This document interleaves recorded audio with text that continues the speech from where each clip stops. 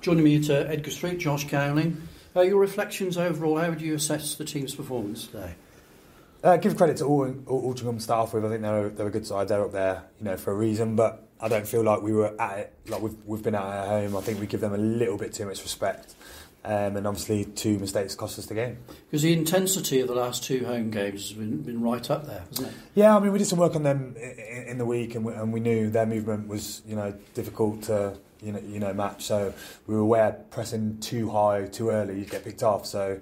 We kind of worked on that, but we just didn't really implement it like we would have liked.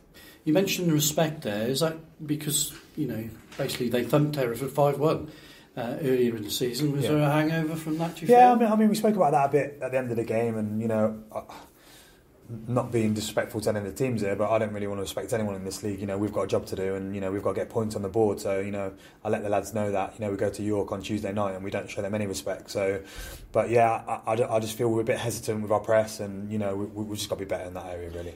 How pleased were you, though, with possession overall? Because you matched the visitors in that respect. Yeah, I think we kept the ball well. I think when we got to the final third, it was that last pass or, the control that kind of let us down a little bit. And if you actually look at the game, we had some good chances and we just didn't put it away. What about lack of width today?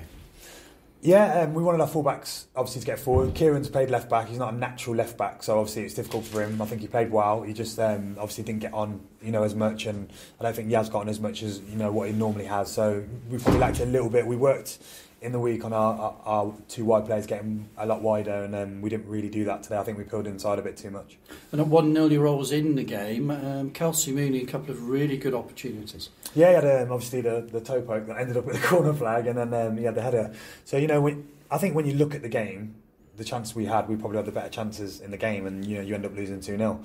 So there was a sucker punch, wasn't it, just before half-time that really made the difference, I felt? Yeah, the cross was in too easy, and then the shot, and then all of it, whole round, can be a lot better, so we were disappointed with that.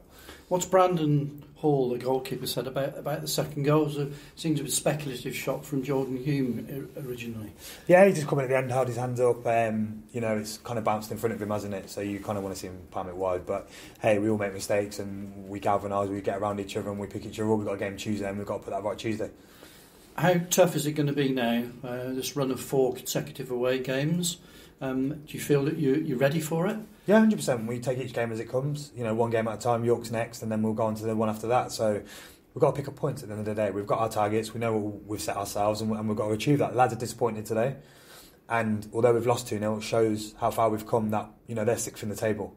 We're 17th, and the lads are disappointed with losing 2-0 to a team in the playoffs. Sorry. So we're still pushing. We've still got a lot to improve on, and we'll keep making them strides. How much scope have you got to change things and rotate things over the next month? Because it's 4 games in very quick succession. Yeah, the squad is what it is. I'm sure the chairman spoke about it, and I've spoken about it a little bit regarding the budget and where it's been and kind of overspend. So we're not going to be bringing anyone in, I don't think. And that's just how it is. So we've got to work with what we've got, and we've got to push forward. You said when you came to a sports talk in Leicester, you talked about points targets, and you've all given players targets. Yeah.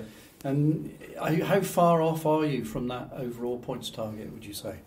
We've worked out what we would need to be safe. We're not a million miles off that. So, that's what we're striving for. That's our first goal. That's our first, short-term goal, and then obviously we're going to push on with our other targets from there. So we're not a million miles off it, but obviously we've got to get wins on the board. Yeah, it's a question of getting that first victory, isn't it? Yeah, I think we've played well. You look at the game, you look at the Altrincham game, we should have won that. You look at the Darlow game, I think we should have won that. So really we should have we should be 6 points better off really. So, but it is what it is. When you're down there, sometimes you don't get the rub of the green, and we're probably not getting that as much. And also we just need to keep improving to finally get that result.